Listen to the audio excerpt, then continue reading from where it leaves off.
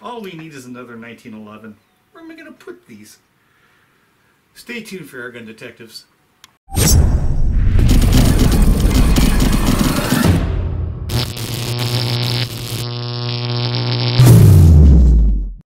Welcome to another episode of Airgun Detectives. Today I'm going to talk about an upcoming series for you that I'm putting together for 2022. It's going to start in January, and we're going to feature 1911 CO2 pistols. But before we get started, do me a favor, hit that subscribe button down in the corner. It doesn't cost you anything. It's absolutely free, but it really helps support the channel. Also, when you have an opportunity, check out my website at www.airgundetectives.com. On that site, I'll have t-shirts, I've got hats, I've got my Generation 2 bipods, and I'm going to be putting a lot more inventory up there, so check the airgun supply on there. All right, let's get back to the subject on hand. It's 1911s. First of all, let me give you a little background of 1911s, where they even came from, where they were originated real. Believe it or not, in 1911, hello, that's where the 1911 comes from. John Browning, yes, the same John Browning that does the Browning handguns. He's actually the designer and the inventor of the 1911 pistol. They wanted something for the military that would have a lot more stopping power, and that's the .45 caliber. They wanted something for more close range combat, and that's how the .45 was developed and designed. And it was actually adapted by the military in 1913, the U.S. military. That was their sidearm for many, many, many years, until more recent years, and they switched to a 9mm. But I love the 1911s. I love the design. That's the modern day semi-automatic is based on the 1911 design. I carried a .45 for years. Max does too. In fact, Max still carries his .45. What we're going to do is we're going to do a preview of all the guns that I'm going to feature. And basically how I'm going to lay this out is I'm going to do my regular airgun reviews, whether it be break barrels, CO2s, PCPs, whatever it may be. But once a month, I'm going to feature a new 1911 that we're going to do a full review on. So this is going to be an ongoing series, but I'm going to give you a preview of the different guns that we're actually going to look at over the next year. I love 1911s, but at the same time I hate them because I like them so much I keep purchasing them. So I probably have almost every 1911 airgun that was made pretty much in the last decade or so. So let's go over and look at some of these different guns. So I love the video editing because I can just make things appear. Watch this. There you go. Here's our first one right here. We're gonna actually go over the Colt family first. But this is probably more of an authentic looking 1911 than any of them. In fact, this right here is a Colt commemorative. This is a World War II. They made 500 of these, and I have number, I don't know, 300 and something here, if I can see it right. 314 out of 500. But anyway, this is a nice looking commemorative. These are actually made by KWC. And they have a bunch of different vans. But just check this out. It's got the antique finish and the whole bit. This will be one I'll be featuring. So let's look at the next one here real quick. All right, this is the Colt Commander. And as you can see, I did some custom work on this one. But these are one of the most realistic blowbacks. They really are.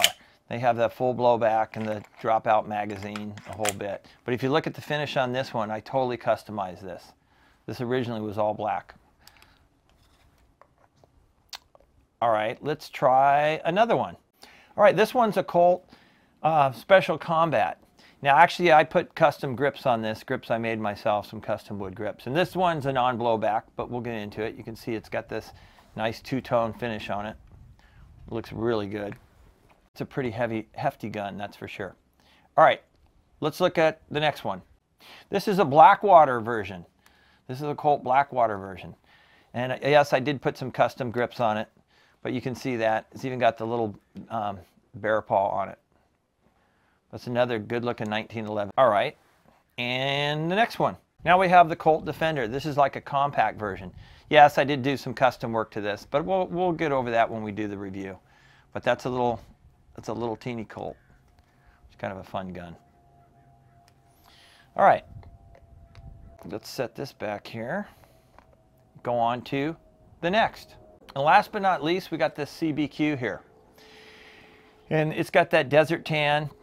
Pretty cool. It's a pretty cool gun. And they call the CQBP, which is the Close Quarter Battle Pistol. That's what that stands for, but the Close Quarter Battle Pistol. But anyway, that's a good looking 1911 as well.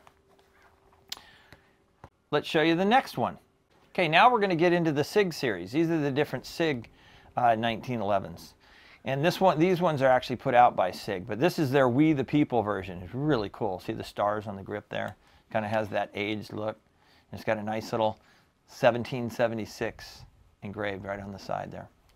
So that's pretty nice. And let me show you the next one. This is the Max Michel version. It's pretty neat as well. And these actually shoot with some pretty good velocity. Notice the flat trigger on there. But anyway, that's the Max Michel version. Show you the next one. This is a Spartan version. Check this one out. Got the little Spartan helmet there, front. It's kind of an unusual color too.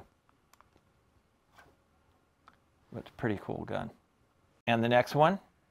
This is one of the original SIGs. This one's not actually put out by SIG. This was just, I guess, approved by them. This is this didn't come from their airgun manufacturer. I've had this one for a while. It's a non-blowback.